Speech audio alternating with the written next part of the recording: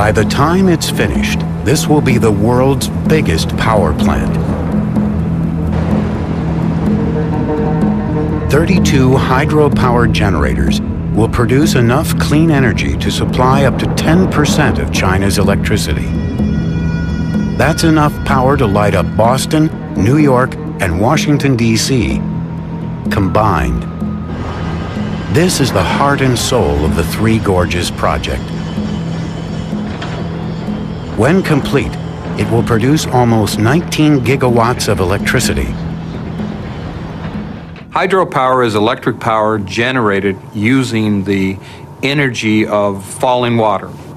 There's only one law that you need to generate power, and that's the law of gravity.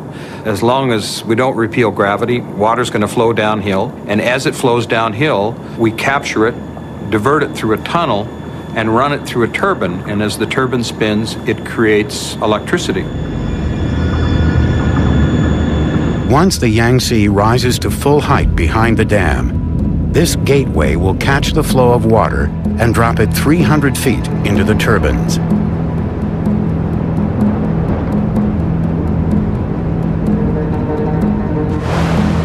After spinning through the turbine, the superheated water is pumped back into the Yangtze through underwater pipes.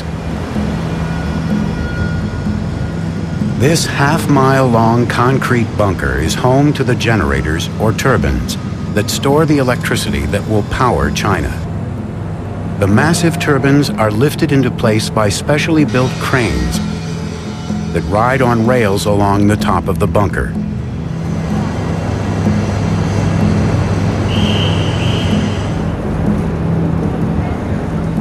They are the largest turbines in the world, and the Chinese paid a fortune for them, $150 million apiece.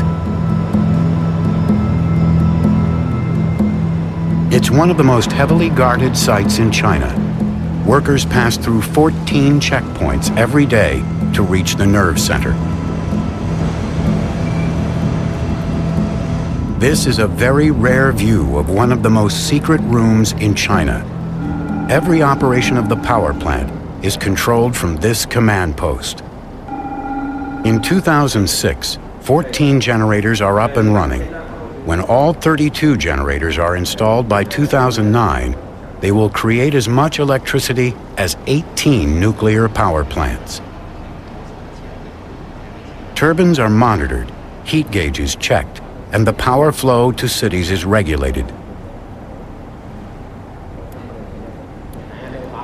Liu Haibuo runs one of the most powerful rooms in the world.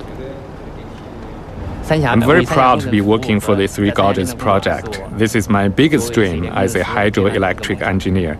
That's why I will do my best. With great power comes great risk.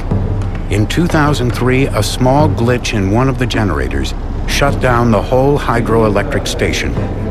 More than 500,000 people lived without power for 3 weeks.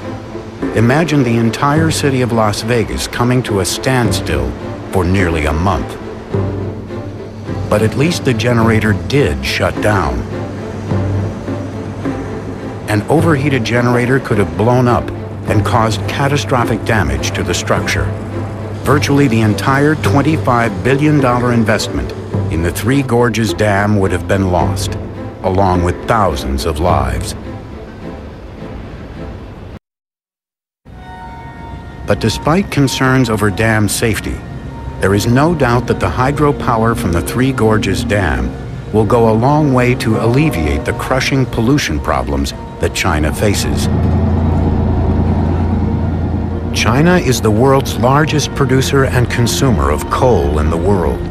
It accounts for 70% of the country's total energy consumption. Carbon emissions are damaging the environment. Few Chinese remember what a clear day looks like. The Three Gorges area of Yangtze, from Chongqing in the west to Wuhan in the east, is the heart of industrial China. Smoke from these factories has made China one of the world's biggest polluters. Every year, acid rain falls on over 2/3 of the country. China's leading cause of death is heart disease, caused by the burning of coal from steel smelters and rolling mills.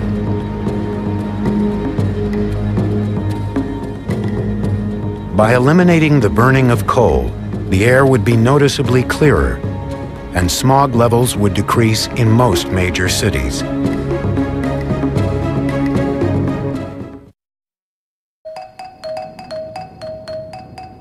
It started in 1994. It won't end until 2009. Around the clock, work on the world's largest dam continues. Now on the brink of completion, the Chinese have almost accomplished an engineering feat that many considered impossible. It's like looking at the Great Pyramids. People say, how in the world did they build them?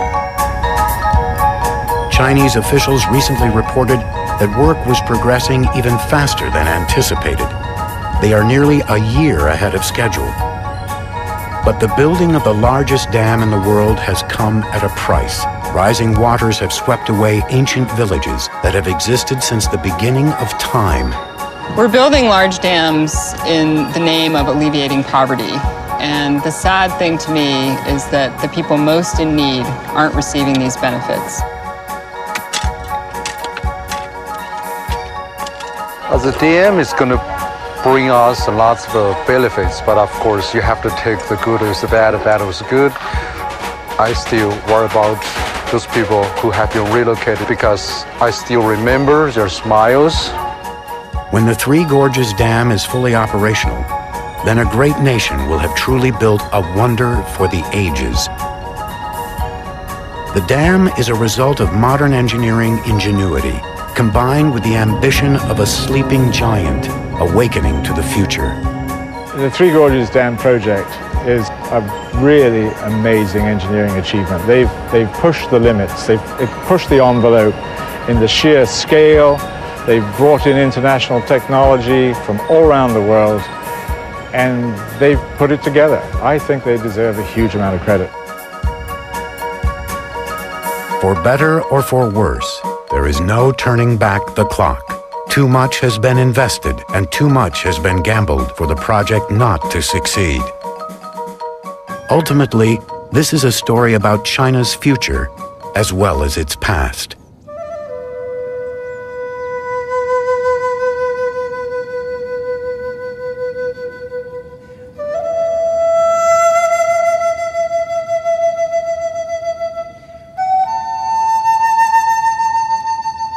The Chinese people will decide how much of their 3,000-year-old history they will take with them and what they must leave behind.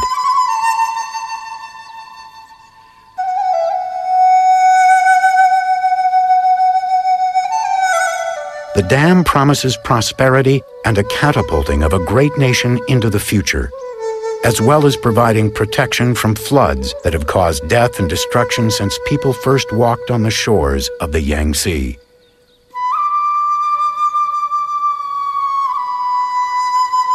But this protection and prosperity come at a price. The sacrifice and loss incurred in the name of progress will reverberate from beneath the reservoir for another 3,000 years.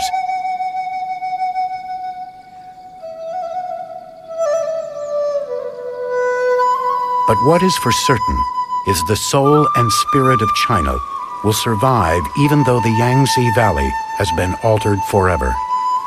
The river that has been called the Great Dragon, since stories have been told around village fires, has not easily been tamed.